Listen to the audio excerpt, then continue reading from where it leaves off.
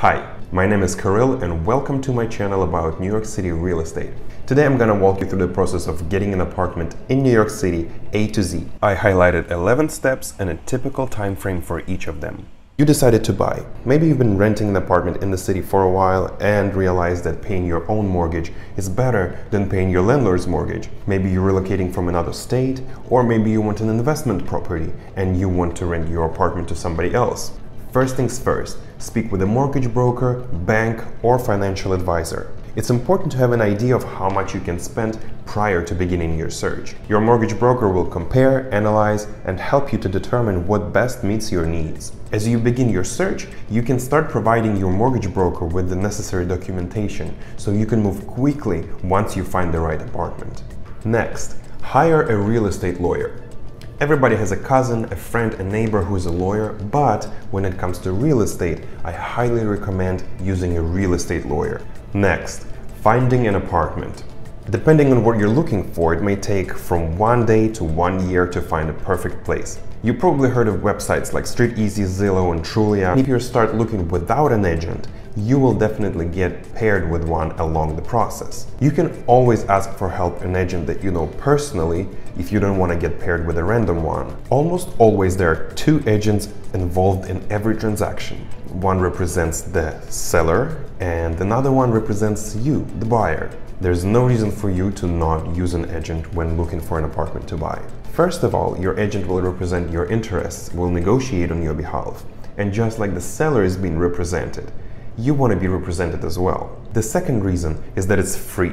The seller covers the commission for both of the agents. Usually it is 6% that is split in half. And another reason to work with an agent is that a good agent will make this process much easier for you. They will schedule showings, keep the search going while you sleep, and will show you those off-market listings that you wouldn't find yourself. Next, negotiating on the apartment. Ask your agent to inquire about any assessments, fixtures, air conditioners, rugs, working fireplaces, and all the stuff. Apartments usually sold as is unless otherwise noted. Appliances usually included, but always ask. Next, signing a contract.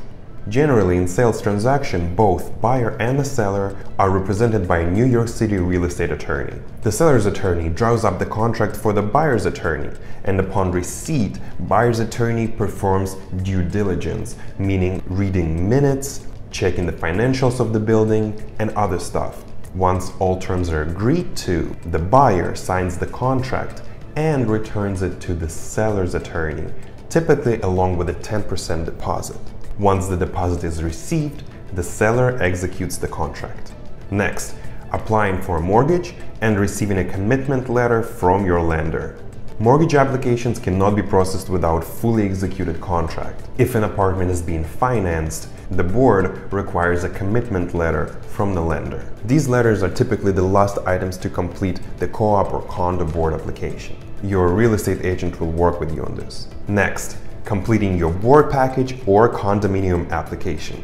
Almost all apartment buildings require board approval before the closing date can take place. In order to review a potential purchaser, the board of managers or directors will review the extensive information about the buyer in the board package. Most boards typically request the following information: full financial disclosure with the supporting documentation, employment history, current salary, personal and business references, tax return for last 2 years, and credit history. Next, submit board package for managing agent's review.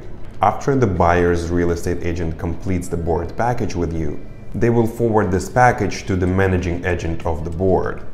The managing agent will review the package to ensure it is complete and will forward it to the board. After the co-op board reviews the package, they decide if they want to meet a potential purchaser for an interview.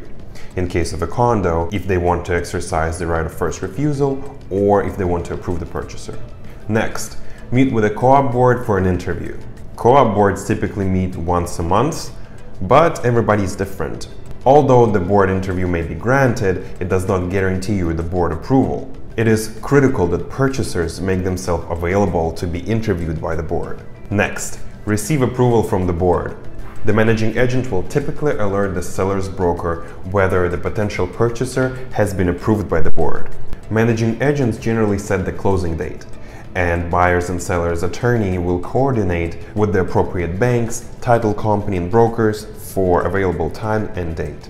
Typical time frame from the time an apartment has an accepted offer to the moment apartment closes is about 2 months for condos and 3 months for co-ops.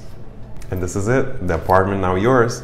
If you're looking for an apartment or house in New York City area or in the country, anywhere, send me an email and I'll be able to help you or help you to connect with the right professional in your local area. Remember, my service is free of cost for you. If you found this information useful, like the video. If you have any question, leave a comment below and subscribe for more. I'll see you in the next video. All the best.